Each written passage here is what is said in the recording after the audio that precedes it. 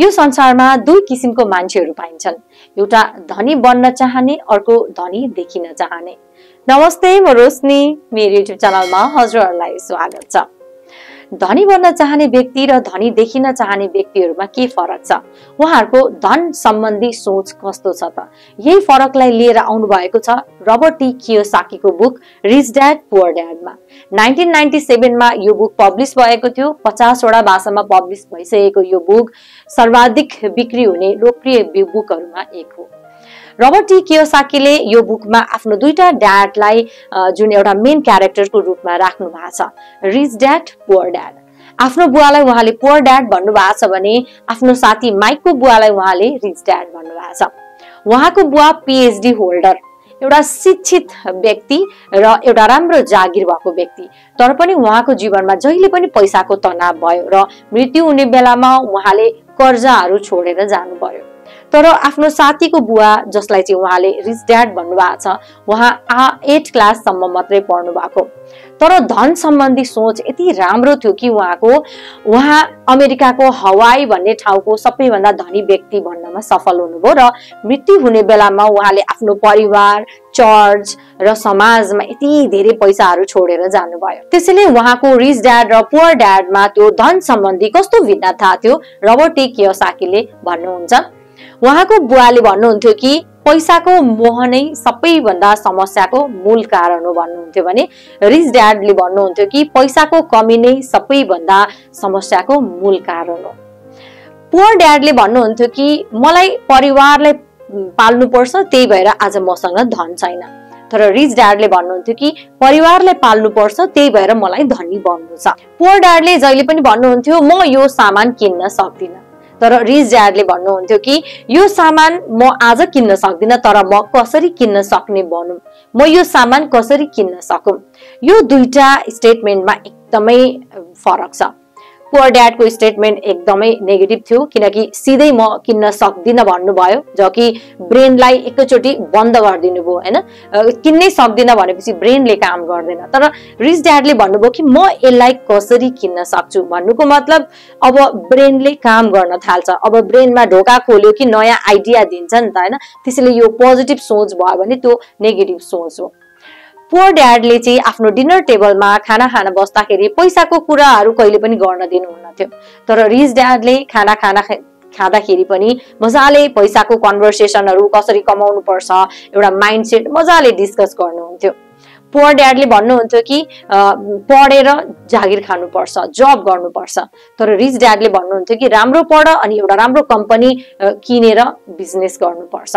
Poor ड्याडले भन्नुहुन्थ्यो खतरा उठाउनु हुँदैन, आफूले जमाएको पैसाहरू अलिक मजाले सोचेर सम्झेर खर्च गर्नुपर्छ, खतरा कुनै पनि किसिमले उठाउनु हुँदैन। तर रिच ड्याडले भन्नुहुन्थ्यो कि खतरा उठाउनुपर्छ, रिस्क लिनुपर्छ। हो, यो धन सम्बन्धी जुन भिन्नताहरूले गर्दाखेरि रबर्ट टी कियोसाकीले 9 वर्षमै रिच ड्याडबाट उहाँले यति धेरै एजुकेसन लिनुभयो र यो बुकमा उहाँले त्यही एजुकेसनले गर्दाखेरि जुन एउटा 6 लर्निङ हामीलाई लेसन दिनुभएको छ, 6 वटा हामीलाई शिक्षा दिनुभएको छ यो बुकमा। त्यसैले अब यो 6 वटा शिक्षा के हो त? रबर्ट टी कियोसाकीको पहिलो लेसन छ, धनीहरूले पैसाको लागि काम गर्दैन, बरु पैसाले उनीहरूको लागि काम गरिरहेको हुन्छ। अब यो कसरी? धनीहरूले पैसालाई यसरी म्यानेज गरिरहेको हुन्छ कि पछि उनीहरूको रिटायर्ड लाइफमा नि पैसाले उनीहरूको लागि काम गरिरहेको हुन्छ। उनीहरूले काम पनि गर्नु पर्दैन, तर हरेक दिन उनीहरूको पैसा बढिरहेको हुन्छ। तर मिडल क्लास कसरी एउटा ऱ्याट रेसमा फसिरहेको हुन्छ भने जब उनीहरूको इन्कम आइरहेको हुन्छ नि, तब उनीहरूले जुन एउटा खर्च गरिरहेको हुन्छ, लाइबिलिटिजमा खर्च गरिरहेको छ। अब उनीहरूलाई पैसा आएपछि उनीहरूको जुत्ता पनि फेर्नु पर्यो, मोबाइल पनि चाहियो, कार लोन भन्यो, विभिन्न लोनहरू लिएर उनीहरूले इएमआई भर्नु पर्ने हुन्छ। र राइटरले भन्नुहुन्छ कि अनि त्यसपछि के हुन्छ भन्दाखेरि महिनौं अब जागिर जानै पर्यो, किनकि इएमआई भर्नु पर्ने हुन्छ। सो अब उनीहरूले बिरामी परुम चाहे मन नलागुम, तर पनि जागिरमा गएपछि अनि स्यालेरी आउँछ र त्यो स्यालेरीले इएमआई भर्ने क्रममा उनीहरूले कहिले पनि जीवनमा धनको बारेमा बुझ्न सक्दैन।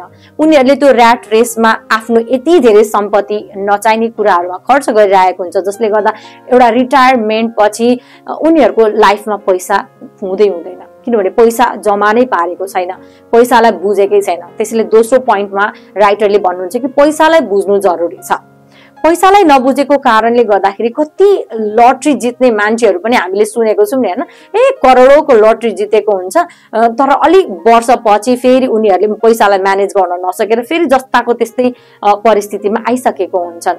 त्यस्तै एथलेटहरू हैन, उनीहरूले खेलुन्जेल यति धेरै पैसा कमाउँछन् तर पैसालाई म्यानेज गर्न नसकेर उनीहरूको जीवनमा रिटायरमेन्ट पछि उनीहरू यति साधारण भन्दा साधारण जीवन बाँच्नमा पनि असमर्थ भइरहेको हुन्छ। त्यसैले राइटरले भन्नुहुन्छ कि कसरी एउटा मिडल क्लास, कसरी एउटा गरिब व्यक्तिहरू लाइबिलिटिजमा खर्च गर्नुहुन्छ भने कसरी एउटा धनी व्यक्तिहरू एसेटमा खर्च गर्नुहुन्छ। त्यसैले एसेट र लाइबिलिटिजलाई बुझ्नु एकदमै जरुरी छ। अब यो एसेट भनेको के हो? एसेट भनेको के हो भन्दाखेरि चाहिँ हामीलाई त्यो एसेट किन्दाखेरि हामीलाई आफ्नो गोजीमा पैसा आओस्, त्यसलाई एसेट भनिन्छ। कुनै पनि कुराहरू जब हामी किन्छौँ नि तब हामीलाई पैसा त्यो चिजले दियोस् भने त्यो एसेट हो हैन। भने लाइबिलिटिज भनेको के हो भन्दाखेरि चाहिँ दायित्व भनेको के हो भन्दाखेरि चाहिँ हाम्रो गोजीबाट त्यसको लागि पैसा खर्च हुन्छ र एकचोटि घर ल्याइसकेपछि त्यसको प्राइस भ्यालु नै हुँदैन। हो, यो चिजमा अन्तर गर्न नसकेरै आज हामी धेरै आफ्नो जीवनमा स्ट्रगल गरिरहेछौँ मनीमा। यो एउटा कुरा मात्रै बुझ्न सक्यो भने पनि हामीले आफ्नो जीवनमा एउटा राम्रो रकम जम्मा गर्न सक्छौँ, आफ्नो जुन एउटा ड्रिम लाइफ पाउन सक्छौँ। त्यसैले एसेट र लाइबिलिटिज बुझ्नै पर्छ भनेर रोबर्ट कियोसाकीले भन्नुहुन्छ।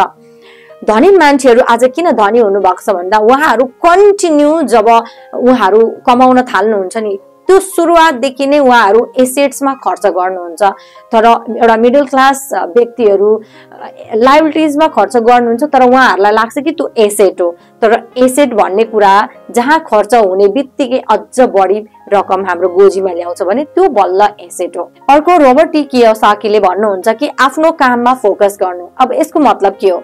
आफ्नो काममा फोकस गर्नु भन्नुको मतलब चाहिँ आज हामी जे काम गरिरहेछौँ, चाहे जब गरौँ चाहे बिजनेस गरौँ, जे गरौँ हैन, त्यो गरिराख्ने तर लाइबिलिटिजलाई घटाउँदै जाने, खर्चलाई घटाउँदै जाने, सम्पत्तिलाई बढाउँदै जाने हो, यो भन्नुहुन्छ। त्यसैले बिस्तारै बिस्तारै सम्पत्तिमा बढाउँदै लगे जति चिजहरू किनिन्छ सम्पत्ति मात्रै किनिन्छ।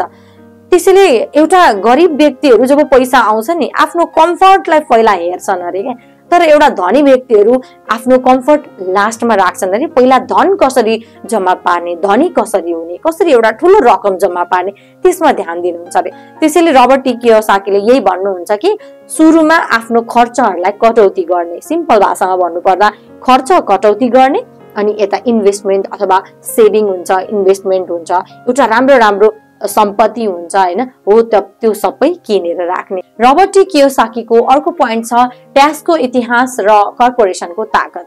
जति पनि कमाउने मान्छेहरू छन् नि उहाँहरूले ट्याक्स तिर्नै पर्छ। ट्याक्स तिर्दाखेरि चाहिँ के हुन्छ भन्दाखेरि आफ्नो स्यालेरीबाट ट्याक्स काटेर बल्ल त्यो स्यालेरी आइरहेको हुन्छ। तर रोबर्ट कियोसाकीले भन्नुहुन्छ कि कसरी एउटा बिजनेसम्यानहरूले चाहिँ आफ्नो एक्सपेन्सेसहरू सबै कटाएर अनि त्योबाट ट्याक्स तिर्ने गर्नुहुन्छ। त्यसैले उहाँको रिच ड्याडले ठुल्ठुलो लयरहरूलाई राख्नु भएको थियो, हायर गर्नु भएको थियो ट्याक्सको लागि, किनभने उहाँ चाहनुहुन्न थियो कि यति धेरै मेहनतले कमाएको पैसा यति ठुलो रकम सरकारलाई ट्याक्स जाओस्। सो ट्याक्सको बारेमा पनि उहाँले भन्नुहुन्छ कि कसरी बुझेर हुन्छ कि हैन, कसरी आफ्नो जुन कानुनमा बसेर हामीले कम भन्दा कम ट्याक्स तिर्न सक्छौं। रोबर्ट कियोसाकीको अर्को पोइन्ट छ धनीहरूले पैसाको आविष्कार गर्छ। उहाँले आफ्नै इक्जाम्पल दिनुभएको छ कसरी जोखिममा परेको कम्पनीहरुमा आफूले चाहिँ अलिकति खतरा उठाएर चाहिँ इन्भेस्ट गर्दाखेरि चाहिँ त्योबाट पनि हामीले एउटा राम्रो रकम जम्मा गर्न सक्छौं, त्यो बढेर पछि यति हाई हुन सक्छ। सो जोखिम लिनु पनि जरुरी छ भन्नुहुन्छ, तर यतिकै जोखिम लिने हैन, अलिकति बुद्धि लगाएर सोच विचार गरेर जोखिम लियो भने हाम्रो जीवनमा हामीले एउटा अनएक्सपेक्टेड रकमहरु हाम्रो जीवनमा आउन सक्छ। रोबर्ट कियोसाकीले अर्को पोइन्ट भन्नुहुन्छ कि हामी कुनै पनि काम गर्दाखेरि पैसाको लागि काम नगरेर केही सिक्नको लागि काम गरौं। त्यो कामबाट मैले के सिकिरहेको छु भन्ने कुरामा ध्यान दिनु जरुरी छ। हामीले पैसा स्यालेरी आज थोरै नै छ भने पनि तर यो कामबाट मैले के सिकिरहेको छु त्यसमा ध्यान दियो भने हामी भोलि गएर फ्युचरमा धेरै राम्रो चीजहरू सिक्न सक्छौं जसले गर्दाखेरि चाहिँ हामीले आफ्नो जीवनमा धेरै पैसा कमाउन सक्छौं। उहाँले आफ्नो स्टुडेन्टहरुलाई म्याकडोनल्डको जुन एउटा एक्जाम्पल दिनुहुन्थ्यो कि सबैलाई सोध्नु भयो कति जनाले म्याकडोनल्ड भन्दा राम्रो बर्गर बनाउन सक्छ र सबैको हात यसरी उठ्यो हैन। सबैजनाले म पनि राम्रो म्याकडोनल्डको बर्गर बनाउन सक्छु र सबैजनालाई सोध्नु भयो कि को म्याकडोनल्ड जस्तो पैसा कमाउन सक्छ। त्यसैले म्याकडोनल्डले बर्गर मात्रै बनाएको होइन नि त, म्याकडोनल्डले कसरी बिजनेसलाई अगाडि बढाउने, कसरी डोर टु डोर हैन कस्टमरलाई सर्भिस दिने, यो सबै म्यानेजमेन्ट एउटा म्याकडोनल्डले गरेको थियो र आज यो ठाउँमा छ। त्यसैले उहाँले भन्नुहुन्छ कि काम मात्रै गरेर हुँदैन, त्यसलाई म्यानेज गर्न सिक्नुपर्छ, कसरी बिजनेस गर्ने, कसरी मार्केटिङ गर्ने। सो रबर्ट टी कियोसाकीको यो बुकमा मलाई सबैभन्दा मन परेको पोइन्ट चाहिँ के हो भन्दाखेरि चाहिँ हामीले हाम्रो जीवनमा सुरुवातमै जब हामी कम्फर्टेबल लाइफ छान्छौँ हैन, जब हाम्रो जीवनमा पैसा आउँछ र कम्फर्टेबल लाइफलाई चोइस गर्छौं भने हाम्रो पछि जीवनमा पैसा भन्ने कुरा हुँदैन। किनभने आजै हामीले कम्फर्टेबल लाइफ चोइस गर्यौं तर एउटा धनी व्यक्तिहरुले आज कम्फर्टेबल लाइफ चोइस गर्नुहुन्न चाहे पैसा आऊ, बरु एउटा सर्टेन अमाउन्ट जम्मा गर्नुहुन्छ, इन्भेस्ट गर्नुहुन्छ र उहाँको लाइफमा जब फाइनान्शियल इन्डिपेन्डेन्स आउँछ अनि बल्ल उहाँहरु कम्फर्टेबल लाइफमा जानुहुन्छ।